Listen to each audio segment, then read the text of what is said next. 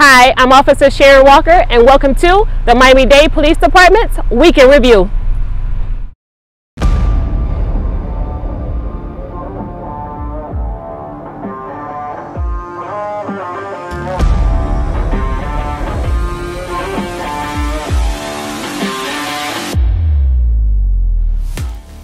Monday was the first day of training for MDPD's Rapid Deployment Force, Basic Class Number 21.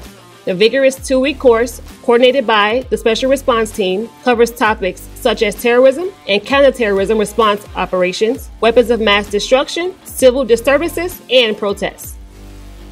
This week, our officers took part in our multi-agency week-long Priority Response Team School. The Priority Response Team is a specially trained, equipped, and readily available team designed to provide a rapid and systematic response to mass casualty attacks and critical incidents.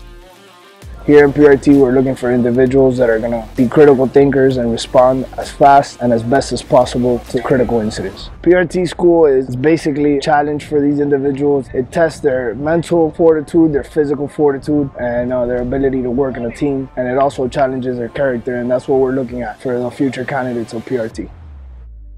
MDPD's Citizen Police Academy begins on March 15th. This free 16-week course teaches you about the different bureaus and functions within the MDPD. For more information and to apply, please contact Sergeant Bert Gonzalez at 305-471-1745.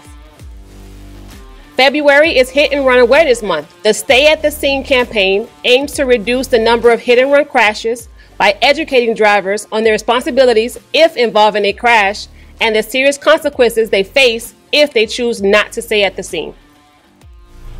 Thank you for watching, and we'll see you next week.